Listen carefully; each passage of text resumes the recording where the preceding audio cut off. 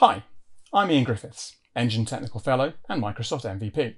And in this video, I'm going to show you how to write a custom C# Spark job and run it inside of an Azure Synapse Spark cluster.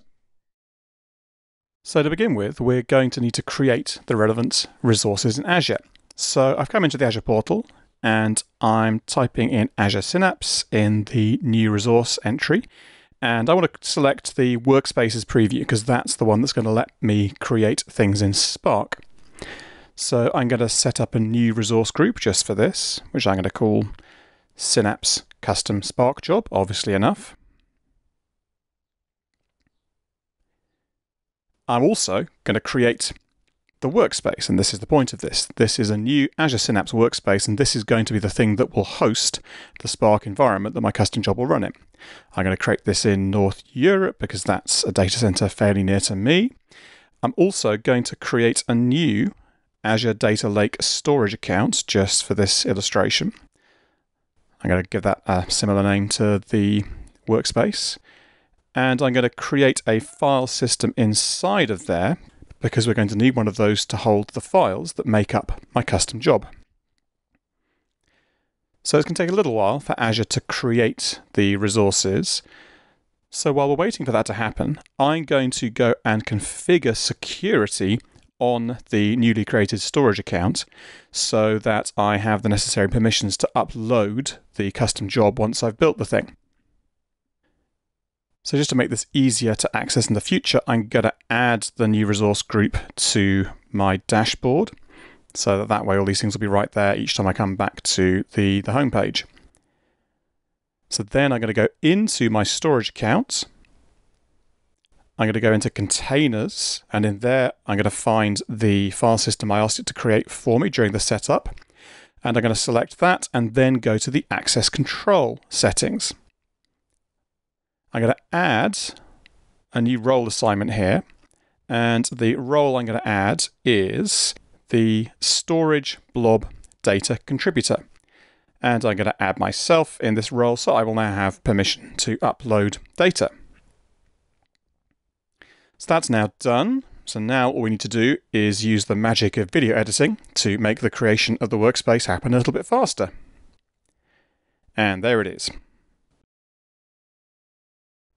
So now my workspace is ready. I can open it up in the Azure portal, and if I click on this workspace web URL link, that will open the workspace for me. I'm just going to close the introductory screen here because I've got a job to do. To be able to run a Spark job, I'm going to need a Spark cluster setup. And by default, it doesn't actually create one of those for you. So I've got to go into this Manage section and select Apache Spark pools and add a new pool. I'm going to create the smallest one it's going to let me create here. So I'm going to call it small. I'm going to disable auto scaling. I'm going to select the smallest VM size and then leave it at the lowest number of nodes. That's 3 nodes.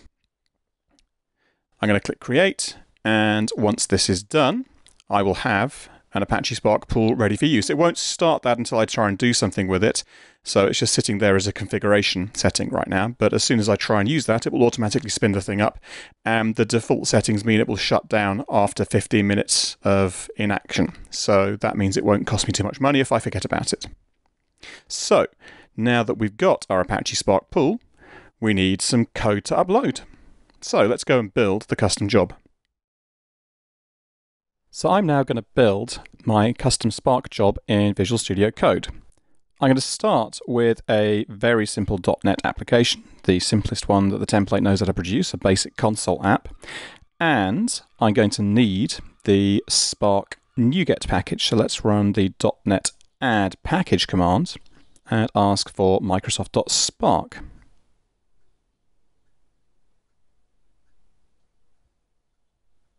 So that's now there. Let's take a look at the program.cs that the template generated. It's just a straightforward Hello World application, as you can see. Visual Studio Code wants to add a couple of files to help me build this thing, so let's let it do that. And now I'm going to add in a using directive to say I will be using the Microsoft.Spark SQL features. And then let's get going. So I'm going to leave the hello world in there, and I'm then going to create a Spark session.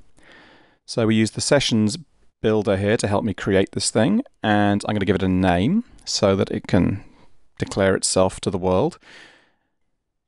And that's actually all I need. So let's just ask it to give me that. And now I can get on with building my query. So I'm going to build an approximation to pi. This is going to work by scattering random points around and then counting them. Let me illustrate. Suppose you have a circle with radius 1 centered on the origin. This is bounded by a square with sides of length 2 also centered on the origin. Now, let's start filling that square with randomly positioned dots evenly distributed across the square.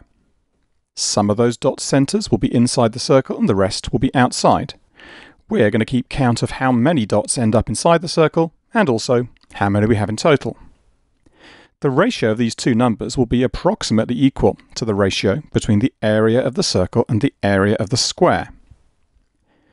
The circle's area is, of course, pi r squared, and since this circle's radius is 1, its area is pi. The square's edges are 2 units long, so its area is 4. That means if we divide the number of points in the circle by the total number of points, we'll get a number that is approximately equal to pi divided by 4. So, to get our approximation to pi, we just need to divide the number of points in the circle by the total number of points, and then multiply the result by 4. Now, let's see how we can embody this in Spark. So, this declares how many iterations I'm going to do of my algorithm, and now we're going to build a data frame-based query to execute that using Spark's SQL features. So I'm going to start by just asking Spark to give me all the numbers for that row. So it's going to give me numbers 0 to 1 billion. I don't really care what the numbers are, I just want to have 1 billion rows to work with. Then for each row that it generates, I'm going to write a select statement that generates random coordinate pairs. Now, I'm going to do a little time-saving trick here. I'm going to tell C# that I would like to be able to use all of the methods defined by the functions class without qualification, and that simplifies this sort of code. Otherwise, this gets very busy very quickly. So, I'm going to take a random number, multiply it by 2, and offset it so that I can get a 2 by 2 square of points centered on the origins. That's my x-coordinate. This is going to be my y-coordinate. So now this selects statement is going to generate points scattered evenly across that square. So now I'm going to write a second stage, which is going to work out which of those points are inside a unit circle. So I'm going to use the when operation, which lets me say if this, then that, else something else. So I'm going to look at my x-coordinate. I'm going to square it, in fact, multiply it by itself. So square the x value, and we're going to add it to the square of the y value, which of course gives us the square of the distance from the origin. So this is how we're going to work out whether the random point from the previous step has fallen inside the circle or not. So we're just comparing it for less than or equal to 1. That's how we test whether it's inside the circle, and we return the value 1 in the case where it is, and otherwise we return 0 to say it's outside the circle. So all the points inside the circle will produce 1, and all the points outside will produce 0 from this step. I'm just going to give this column a name in circle so I don't figure out what it is. And now I want to count how many points ended up inside the circle. So let's use an aggregate function. I'm going to use the sum function to count the number of points in the circle. So just adding up the results of my previous step, all the ones that were in a circle give me a 1. So if I sum them, that gives me a count of the number. And I'm going to give that a name so I can remember what it is. And now I've got to do a little bit of adjustment because the answer that comes out is related to pi, but it's not actually pi. So I've got to scale it and divide by the total number of rows I created. Otherwise, it's going to be 1 billion times too large. And I'm going to call that pi. So now all I have to do is extract the result. So I'm going to tell Spark I would like the first row that comes out of this query. In fact, it's the only row in this particular case. So I'm going to ask it for head, that's the first row, and then the first column in that row. Again, the only column, in fact. This whole query produces just a single number as its output. And then I'm going to display that. So I'm going to say that pi is very roughly, this is a very rough approximation, very roughly equal to whatever came out of that query. So let's build that. We should be okay. Yep, that looks fine. However, To deploy this to Azure Synapse, I'm going to need to create a self-contained .NET deployment. I basically need to have a complete copy of the .NET runtime as part of my package. It is technically possible to target the exact same version of .NET that's already deployed to Azure, but life is much simpler if you just bring your own copy of .NET and deploy that, because then you're not taking any dependencies on particular versions of things. So I'm going to use .NET Publish, and I'm going to tell it I want to build this for Ubuntu, the version of Linux that is deployed up on Azure Synapse, and I'm building a release build. So that has produced a publish folder, so let's go and find it.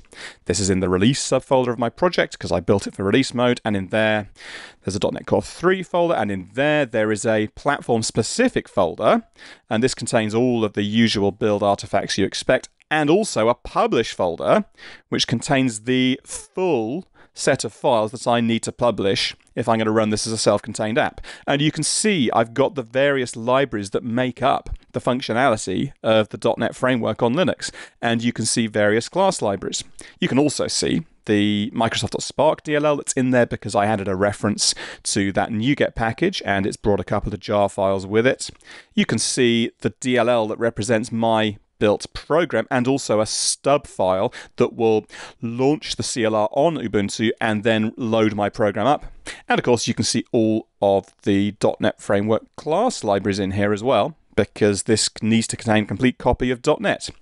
So I'm going to zip all of those up into one great big zip file, and if I go and find that, you'll see it's fairly large because it contains all of .NET. There we go, 30 megabytes. And that's now ready to upload into Azure Synapse. So let's do that.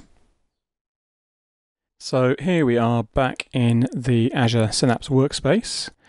And the first thing I'm going to need to do is upload a copy of the zip file we just created. So I'm going to go into my file system, and I need to create a folder for that zip file to go into. So let's create that and give it a suitable name. And now let's go into the folder and upload the file we just built. So as you may remember, it's in the bin release folder, and then inside the framework and target folder there's a publish subfolder, and this is where I created that zip. So we're going to select that and ask it to upload. Now this takes a little while because there's a complete copy of the .NET runtime in there, so let's use the magic of video editing to pretend that I have a faster internet connection than I really do. And that's done.